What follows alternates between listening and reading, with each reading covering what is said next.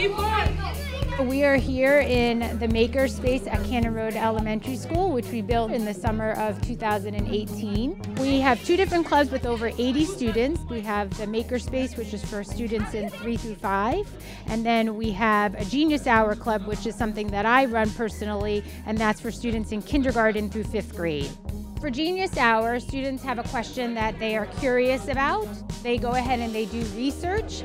They either create a book about it or build something as a result of their knowledge so that they can share that new knowledge with other people. Why do squirrels like nuts? Go ahead and read. The high fat content of many nuts helps them gain weight to survive their hibernation. Is that where it puts its nuts? Yes.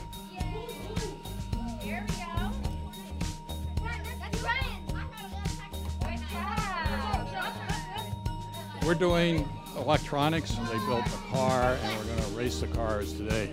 The obstacle course, so kids can have some fun. So the thought is, if they have fun, they may be more interested in school and electronics down the road. I learned how to program the speed. I learned how to make the robot. I learned some of the things that the robot needs. I know how to make the LED lights turn on.